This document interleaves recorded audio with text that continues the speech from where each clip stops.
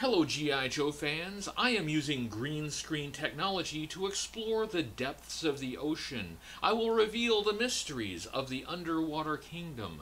We will see things no human has ever seen. What wonders will be revealed in this dark and inhospitable place? Oh!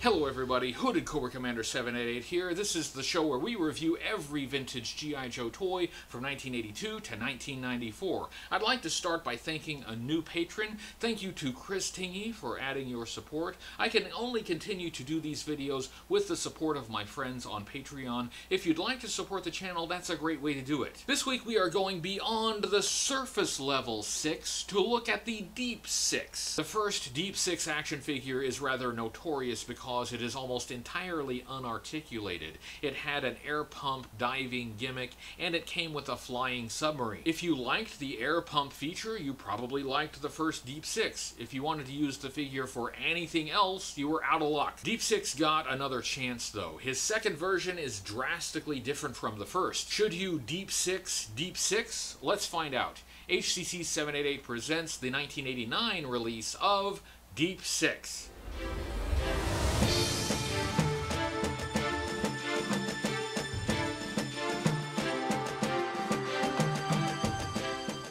This is Deep 6, G.I. Joe's Deep Sea Diver from 1989. This figure was introduced in 1989. It was also available in 1990 and was discontinued for 1991. This is the second version of Deep 6 in the vintage line. Version 1 of Deep 6 from 1984 was included with the Shark, G.I. Joe's flying submarine. That figure was almost completely unarticulated because it was designed to work with an air pump diving gimmick. I reviewed the figure and the vehicle, but at the time I neglected to notice that part of the air pump diving system was missing. I hate it when I do that. Version 3 of Deep 6 from 1992 was different from any other version of Deep 6. It had a unique mold and was part of the Eco Warriors subset. As with all the Eco Warriors, it was in Crayola colors. This version of Deep 6 came with a dolphin. There's a very rare variant with this dolphin colored as an orca. Good luck finding that one. Version 4 from 1993 went back to the version 2 mold. This was a mail-away exclusive figure available only in 1993.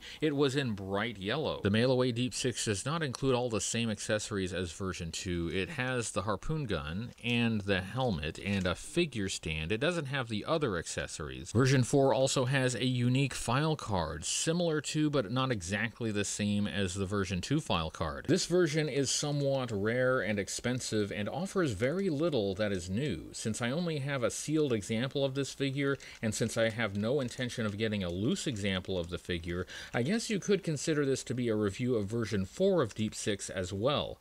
Unless you are a completist, you can easily skip this one. Most G.I. Joe fans don't think much of Deep 6 because we remember him from 1984. That figure was nearly useless. It was a plastic paperweight. A lot of fans of G.I. Joe from the early 80s had moved on by 1989, so they never saw the second version of Deep 6. The term Deep 6 means to destroy or dispose of something. I am not aware of any prototype names for Deep 6. The first Deep 6 was a vehicle driver, but this one is not. I can't imagine the first Deep 6 was especially popular, but someone at Hasbro must have seen the potential in the character and decided to give him a second chance. I'm glad they did. That's not to say the Shark was out of the picture. In fact, there were a couple later reissues of the Shark for Night Force in 1988 and for Sky Patrol in 1990. Deep 6 was not included with those later releases. Let's look at Deep 6's accessories. He has a lot of accessories, but they are all appropriate for his specialty, and all the accessories can be held by the figure, or they fit together so nothing is loose. Let's start with Deep 6's weapon, his gun. The card contents just call this a gun.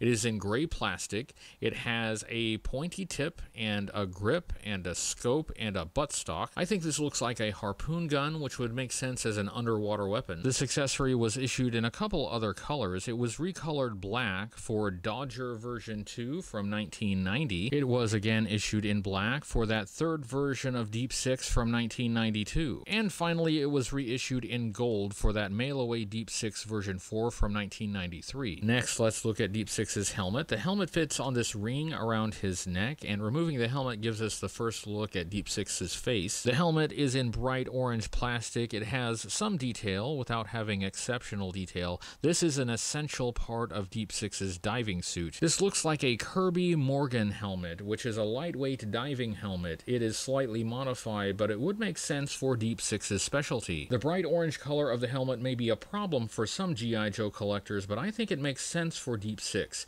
Real Navy divers often use bright colors on their diving suits. Maybe not this color, but bright colors nonetheless. The opaque viewing window is the biggest problem for this helmet, but I understand doing a clear plastic panel would have been too expensive for a carded figure that already had a lot of accessories. But Wetsuit version 2 from 1992 had a cutout panel for the eyes, and that looked much better. The next accessory is the backpack. It is in black plastic. It has tanks and hoses and gauges and pipes. It looks really good. At the bottom of the backpack, there's a peg that connects the hose that goes to the buoy. That can be removed. This black soft plastic hose or wire was standard and was issued with a lot of G.I. Joe action figures. The other end connects to a buoy. That buoy is in gray plastic. It has some rivets and not a lot of other detail. This would probably be used to allow a surface craft to locate Deep Six when he is underwater. Deep Six is supposed to be a deep sea diver, but he can only dive about that deep. Let's take a look at the articulation on Deep Six. He had the articulation that was standard for G.I. Joe figures well before 1989.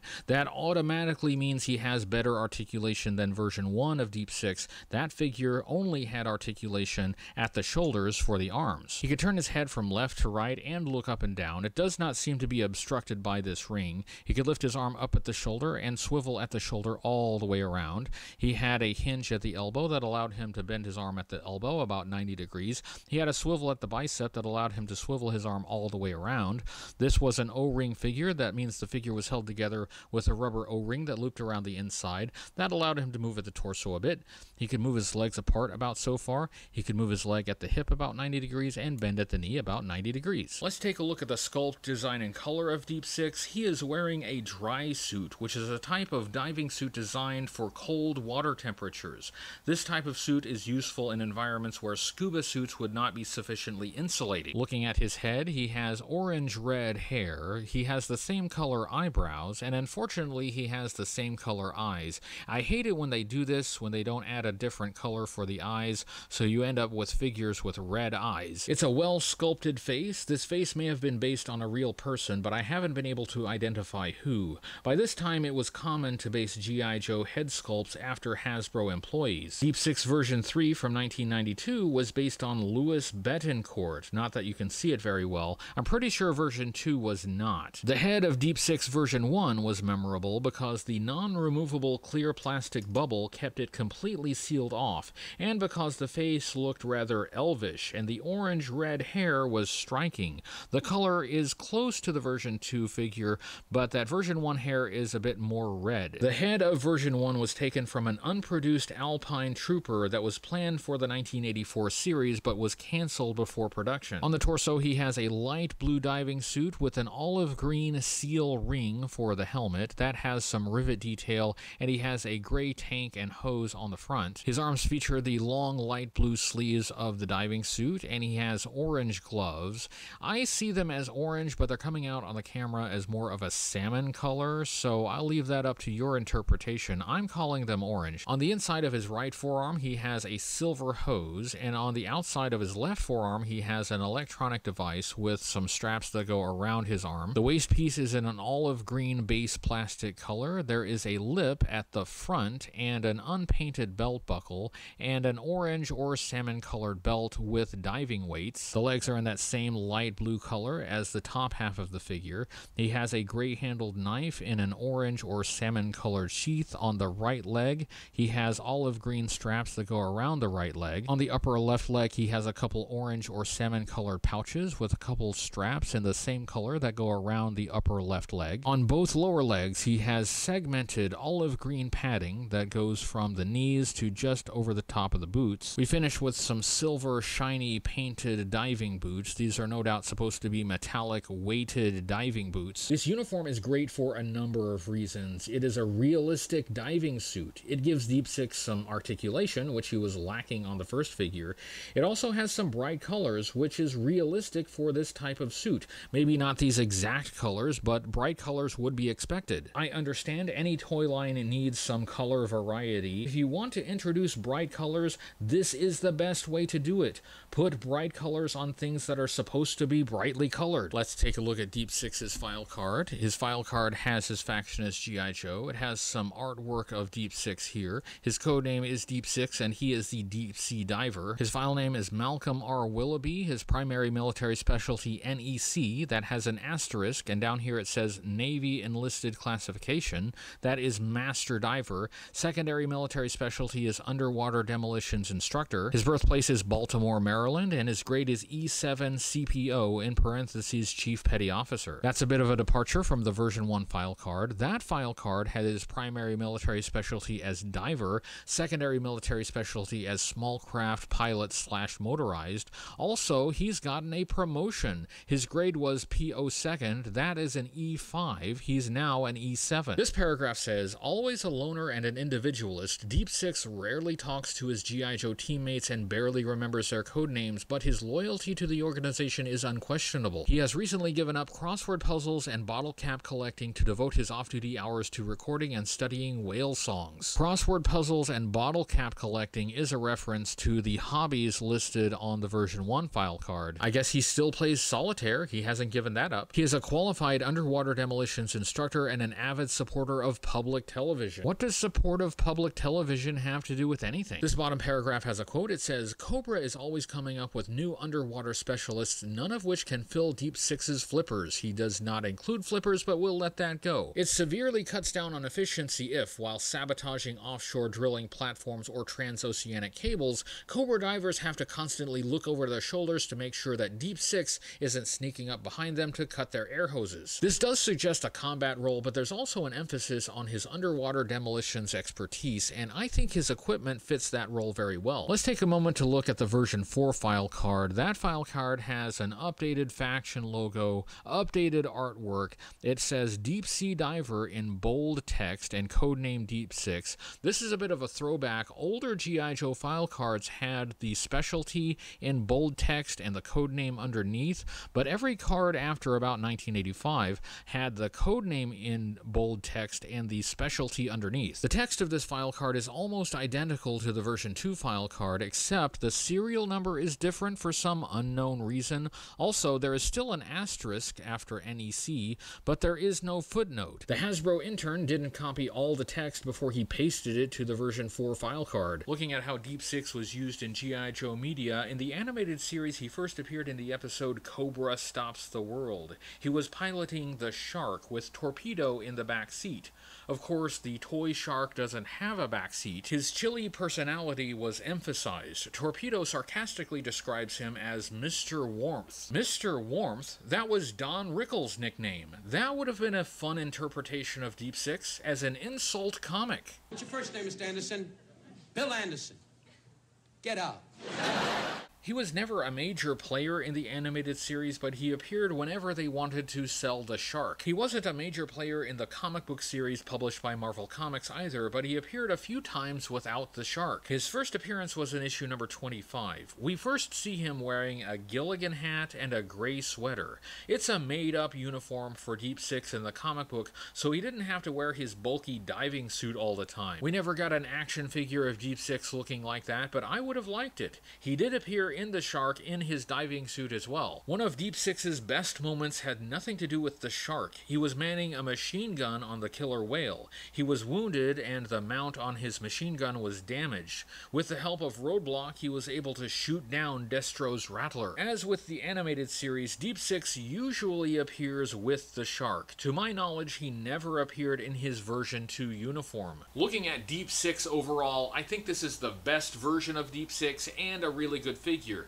This is a candidate for most improved figure over the first version. Deep Six version 2 was everything the 1984 Deep Six was not. It was fully articulated, it was well sculpted, and it was relatively free of gimmicks. You may think the bright orange color on this figure is a problem for me, but it isn't. In fact, it's very appropriate and realistic for a deep sea diver to have a brightly colored diving suit. I prefer the more military aspects of G.I. Joe, but I understand the toy line needs colors other than green, brown, and black. This is the best way to introduce bright colors. Put them on a figure where the bright colors are appropriate. Deep Six is in a deep sea diving suit. He is not equipped as a frogman. There are plenty of things he can do for G.I. Joe, but he doesn't have flippers and a sleek wetsuit like Torpedo. He does have a torpedo gun, at least, so he can get involved in the fight, but he's probably better used sneaking into a Cobra underwater base and setting explosives. The accessories are mostly pretty good, but the buoy and the line are a little cumbersome.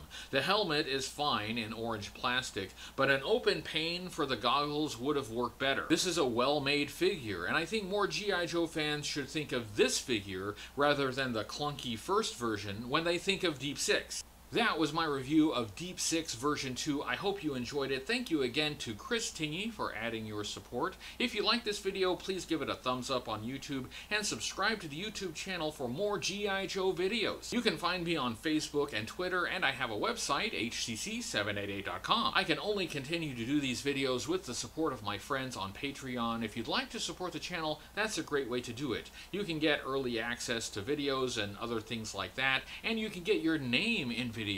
You see the names scrolling on the screen right now? Your name could be there. That's all for now. I'll be back next week with another G.I. Joe toy review, and next time I think we will stay in the 80s, and I'm in the mood for some anarchy and destruction. Aren't you? I'll see you then. And until then, remember, only G.I. Joe is G.I. Joe.